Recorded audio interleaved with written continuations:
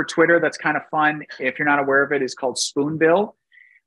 It will use your timeline or the Twitter users on lists associated with your account, and it will give you updates whether people change their Twitter bio. You know, sometimes folks, you know, if you're writing about somebody who has been falsely claiming to, you know, be an academic with a university, and it lists that affiliation in their bio, you could follow that account and then monitor with Spoonbill over time to see at some point, do they remove that affiliation or change how they describe it. You can set this up, you know, just to give you an idea of like the update for me. It's like I could see this journalist, changed her job, went from PBS to NBC News. And you can actually set up alerts. You can get email alerts daily, weekly, what have you.